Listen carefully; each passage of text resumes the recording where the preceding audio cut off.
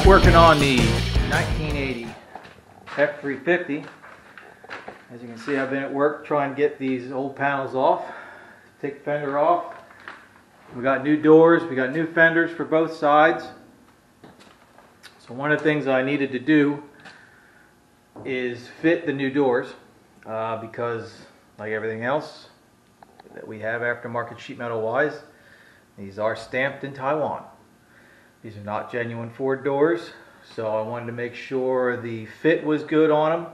And I have to say, they're not too bad. I had to do a little tweaking here and there, but overall these fit pretty well. I got a pretty nice gap along here. Body line lines up nicely, top and bottom. I've got a good even gap along the bottom. A little bit fatter at the front. The only place I'm not, it's not exact is here, and I don't exactly remember how the old door fit, but we do have a little bit of a fat gap here for most of this door edge. But this is not a truck that's going to go to shows. I don't even know if he's going to take it to any cruise-ins. He just really wanted wanted the truck to look nice again, have everything working well on it again. So we're probably going to just be content with this door gap being a little fat. Now, if this was a car that I was doing that's going to be shown, you know, that somebody's spending $40,000 or $50,000 to restore, then what I would have to do is add to this door edge to tighten up this gap and make this a nice, consistent, and even 3/16 gap the entire length of this door.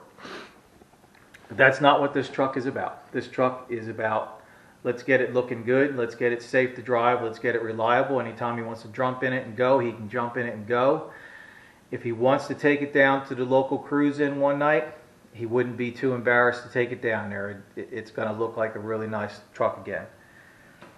But this is where money and time gets spent, is really fitting your panels to the extreme and making sure you got even, consistent gaps everywhere. And a lot of times that runs into, you have to add metal to the doors to tighten up those gaps.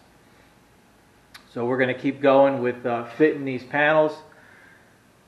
I didn't tape any of the disassembly on the door on this side. I kind of wanted to get some of this done and get this door checked, especially this one. I can't remember, but I haven't checked the other door. It's probably stamped in Taiwan also, but I knew this one was, and I wanted to get it set on here and fit and checked before, because we're going to take this back off. What I did up here, I don't know if you can see this in here, but I did drill some locating holes in both the hinges, so when the door goes back on, I can put some pins in there and it'll line up the door where it needs to be again.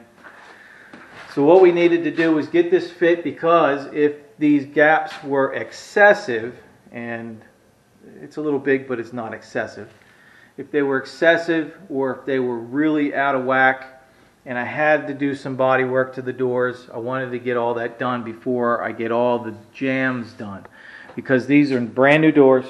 So all we need to do is go around and scuff all the places where we got to paint. We'll give it a couple coats of epoxy primer, and then we'll get the jambs done on the doors. We're still waiting on some parts to come back from the blaster. Hopefully they'll be back when these are ready, so I can go ahead and jam the fenders, jam the doors, paint the inside of the tailgate, paint the cowl, because a lot of this is brown. Most of this is brown. I do have a little bit of orange in here. After all those parts are done, I'll come back and do the rust repairs that I've got to do along here. As you can see, we got some, and I do believe they sell this piece. I may go ahead and get those patch panels. we'll get that fixed up. We'll get the jambs all scuffed down all the way around. We got to two-tone them, so we got some orange to do and then some brown. We'll make sure we cover all our factory stickers so they don't get painted. And that'll leave the jambs done. And then we can, after the jambs are done in here and on the doors, we can remount the doors and then proceed with any final body work that needs to be done on these panels. Well, I just got done fitting the passenger side door and fender, and again, everything lined up really nice. I had some nice door gaps. The back gap on the door where it meets the B-pillar of the cab is about the same as it is on the driver's side that I showed you earlier.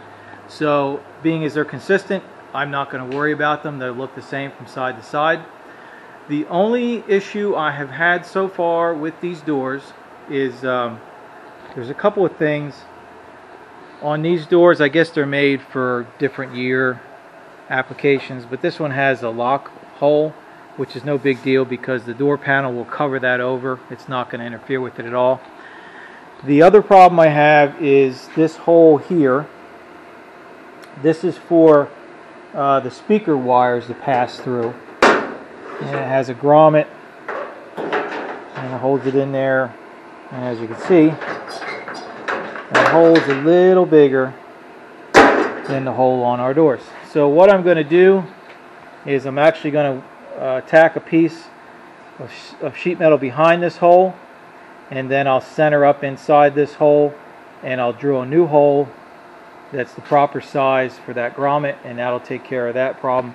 Other than that, these doors really fit nice. So after I'm done with that, I'm going to go ahead and start scuffing all the edges, all the jambs, and anywhere on this surface here that has to get painted. Basically, I'll go in about 2 inches so you don't see anything past the door panel.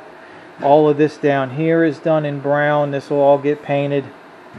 The whole frame gets painted all the way around. The only thing I'm going to do is I like to lay in a small bead of seam sealer along the folded edge here from the door skin. It just gives a little bit more, it seals it up so you don't get any water that comes down from the inside of the door can work its way through here.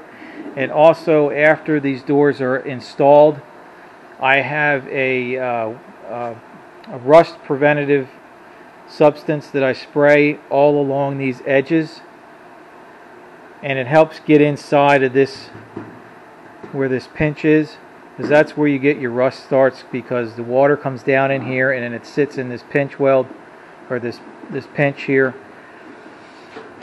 and it just rots the doorway over time. So to try and make these doors last longer, I seal them up from the outside, and then on the inside I spray. It's a waxy type of material, so it can really get down inside of that rollover on the door skin, and it helps prevent the moisture from causing any damage over time. All right, I've been working away here on the Ford truck, getting the doors and the fenders ready to go ahead and jam the fenders and the doors so that they can get put on.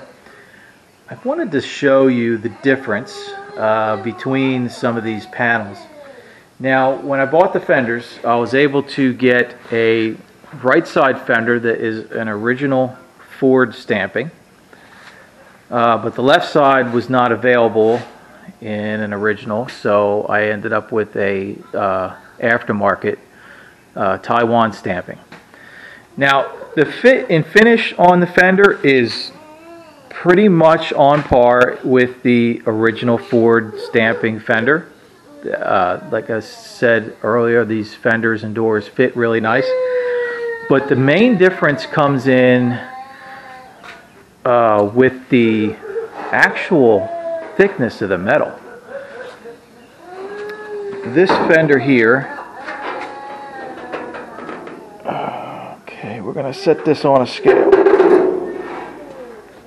and this fender here is the Taiwan stamping, and if you can see that, it comes in at right about 20 pounds. Now, we're going to go ahead and grab the original Ford fender. Ashton's having a hard morning this morning. He's a little cranky. So we're gonna put this Ford one on scale.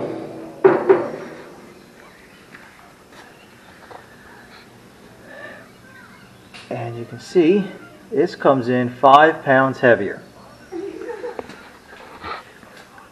So even though the stampings may look the same, the metal thickness is definitely different. So this fender has a little bit thicker metal to it. It's more like it is an original style fender.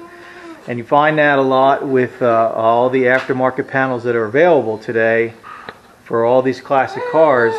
The fit and the installation on the panels is really good for the most part.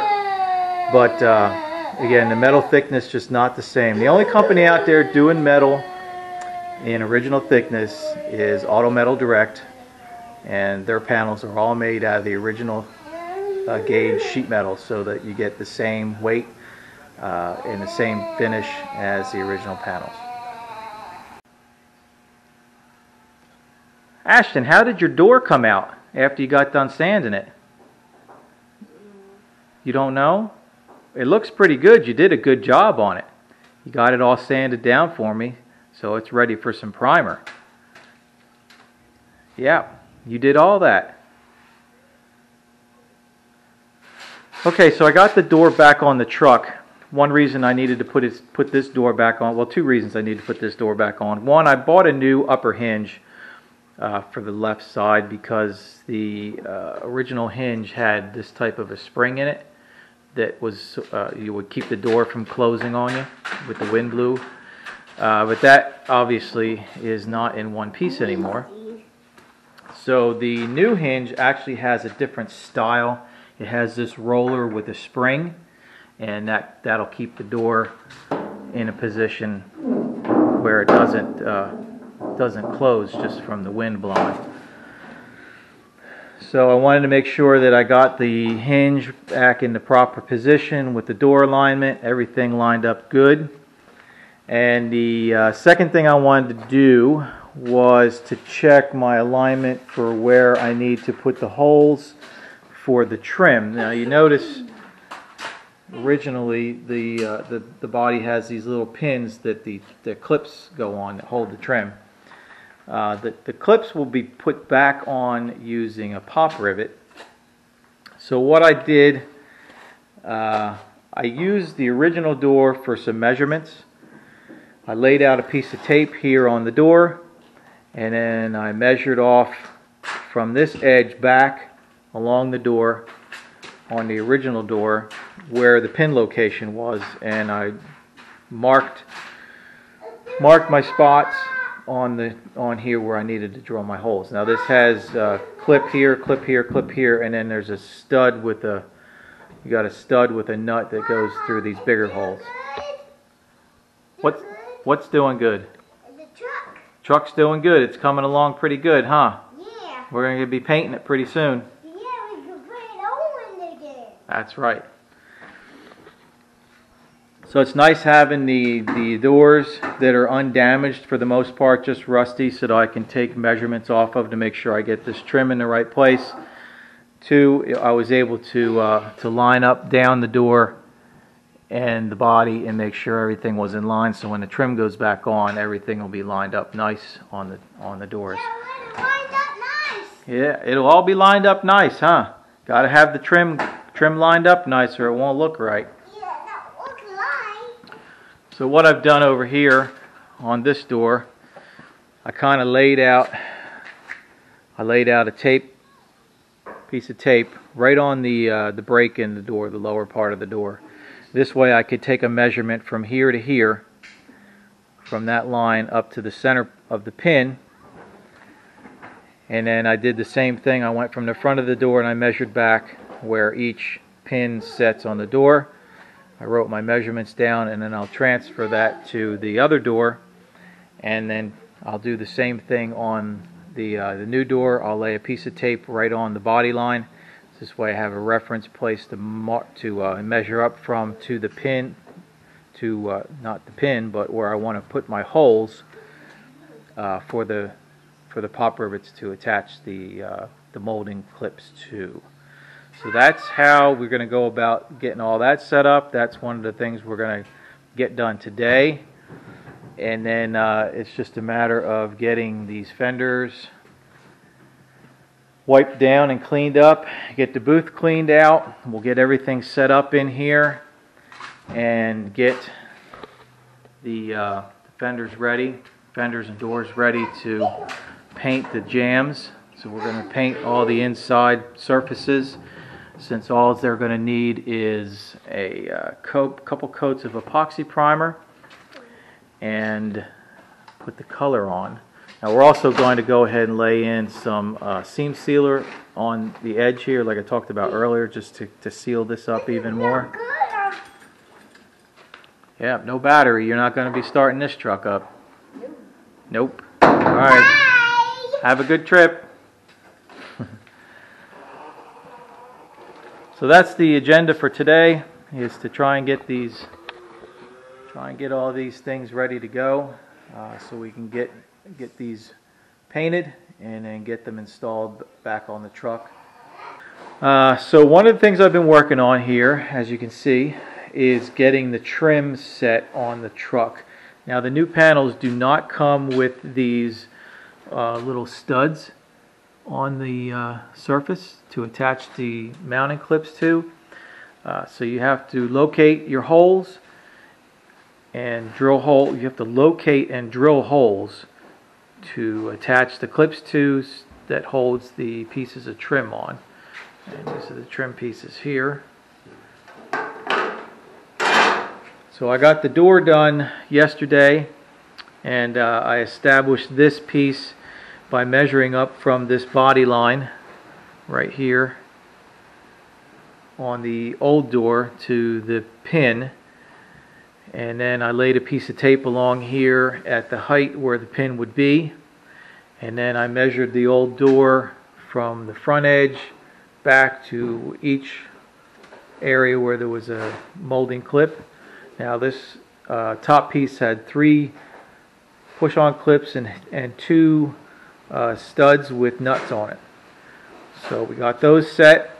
The bottom piece I did in a similar way, but I wanted to make sure everything was lined up, so I reinstalled my rear piece in the cab corner, and then got my holes front and back drilled where it uses a stud and a nut, so that I could get the horizontal set. So I got that piece on. Now I'm working on the fender pretty much the same manner. I'll do that with the top piece there. I needed to adjust this top piece of trim just a hair where the front of it curved there. When I put it up on this new fender, it didn't quite match the curvature, so just found out where it needed to be bent a little bit more and gave it a whack with a couple whacks with the dead blow hammer. Now the piece I'm working on now is this piece here that goes right on here. As you can see, it follows the contour of the wheel opening. So I'll take you back over here to the original fender. And basically what I've done is I'm making a template on the fender, and I laid out a piece of heavy paper here on the fender, and I found this body line along here and traced it and then cut it out, and then I found all my holes where that piece attaches to, and that's where I'm going to I drove my holes right through the paper into the fender, and then I can take this piece off the fender, transfer it to the new fender, lining it up with this body line, and then I can mark where my holes need to go, and it'll set that piece exactly where it needs to be. I'm going to do a similar piece here where the badging goes on both sides, because this does have holes here, so I'll lay a piece in here on this body line up against the edge of the fender, and then find my holes, and then I'll be able to transfer the holes to the new fender. Did you get the package open, buddy? What did we get today? What are those? Well, those look like the seals for the side windows. It keeps the rainwater out. You did a great job getting that package open. Thank you so much. Pick up the. That's another part for the truck. That's a new window regulator. It makes the window go up and down. The old one was a little wore out where the gear meets, so we went ahead and got one. They're not very expensive. Did we open all the packages? We opened all the packages. You did a great job. Thank you. Nope, it's all empty. Look at that. It's just a protector so it doesn't poke a hole in the box. So back to our truck. Anyhow, it's important to get all these trim pieces set now. 2 reasons. You want to have your holes all drilled prior to paint work, so that when you do the paint work, you get protection in your holes. Now I know some of these, it may scrape some of the paint off once the rivets go back in or the pieces go through the holes, but it's going to have better protection than if you drilled it afterwards. Secondly, you kind of want to make sure that your trim is aligned nicely prior to having to monkey around with it with paint on it. You get everything set now, lined up, holes drilled, done.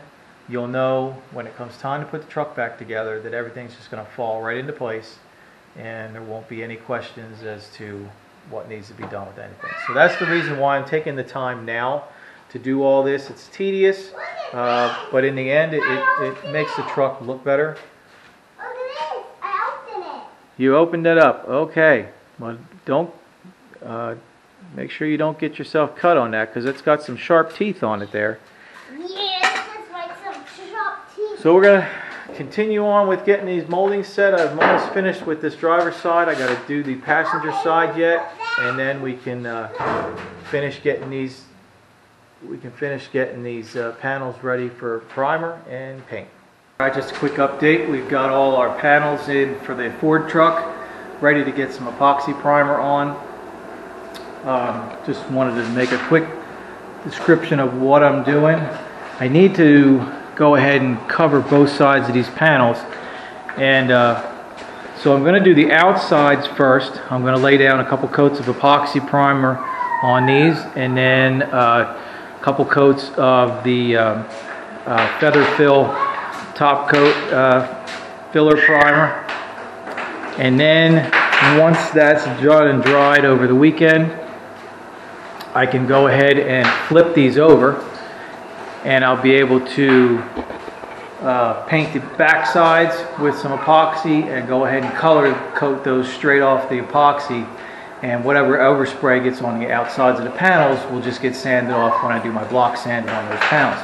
So it saves a little time and effort as far as trying to mask up the insides if I was to do the insides of the panels first and cut them in with the color. Also, whenever I'm painting anything, especially with epoxy primers or primers, I try and do as much stuff as I can. So I've got the quarter panel here out for Project Zombie. This is the right side quarter, and we're going to go ahead and get some epoxy primer on the insides of this panel where it will not be accessible once it's installed, and that way that'll leave this finished and ready to be installed on the car. So that's where we're at. You've seen me prime before. I'm not going to go ahead and videotape it, but I'll show you the results when everything's finished.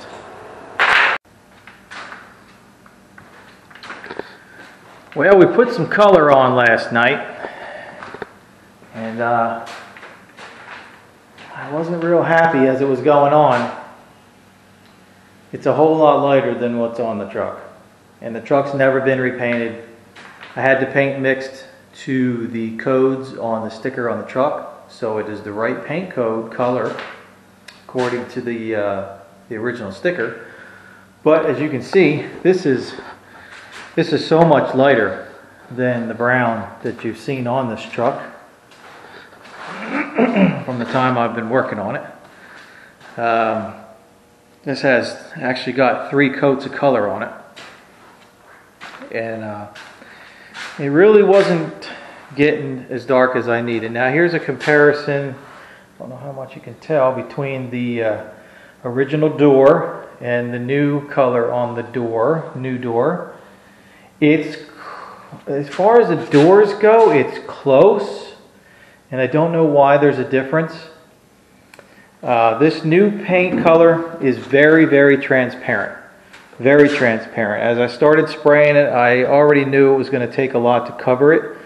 And I'd almost wished I'd used a black epoxy underneath of it. It may have covered better, might have come out a little darker. Regardless, it just is not that brown. It's just not that brown. So back to the paint store. I went this morning and we had some more paint mixed up. They went back to a 1979 Ford color, which here's the difference in that. As you can see, the color on the left is what I sprayed last night, and this on the right is the color I had made today. So I think this is going to be a very good match to the brown that we need. That's almost a dead match. So, not sure what's going on here. You know, funny things used to happen on the assembly lines back then. This could have been an extremely early build truck. And when it came down the line for the two-tone colors, this brown was still in the gun and they just shot it. I don't know. I wasn't there. But I have to deal with it now. So this is what we're dealing with. I've got to lay on another coat or two on all these parts here. They don't have clear coat on them yet, so I'm still within my 24-hour window to just spray right on top of this and it'll be okay. And then we can clear everything and the world will be at peace again. Well, yesterday afternoon I resprayed the doors and the inner fenders with the new color that we had made up, and I must say, big difference. This is a lot closer to what should be on the truck as far as the color that's on the truck. As you can see, this darker brown. This is a brown. This is brown. It's not caramel. That other color was more of a caramel color. So don't know what the deal is there, but we're going to go with this darker brown, and that's going to get us where we need to be as far as the colors matching the old colors on the truck. So don't always believe your paint tag. Don't know exactly what the deal is. Again, I said earlier, not sure if it is a misprint or if this was just because it was an early build. The owner did inform me that this was an early build, and I looked at the tag again. The tag date is September of '79, and he said this truck was ordered actually in July of '79 as an '80 model.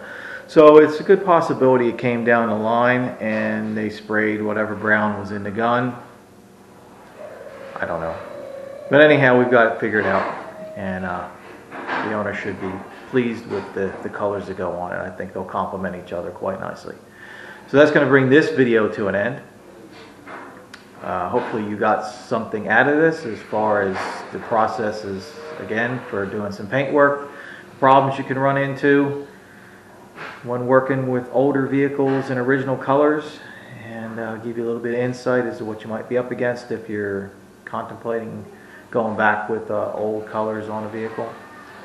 So again, I thank everybody for following along, and hope you keep coming back and checking in on the progress on the truck. We're going to move on to getting the cab fixed, rust repairs done on the cab, get our jams done on the cab, and meanwhile we're going to let these fenders and doors set up for a while, and then we can flip them over while they're on the stands and go ahead and block sand them on the stands, and do any slight repairs that may need to be done as far as any low spots we find.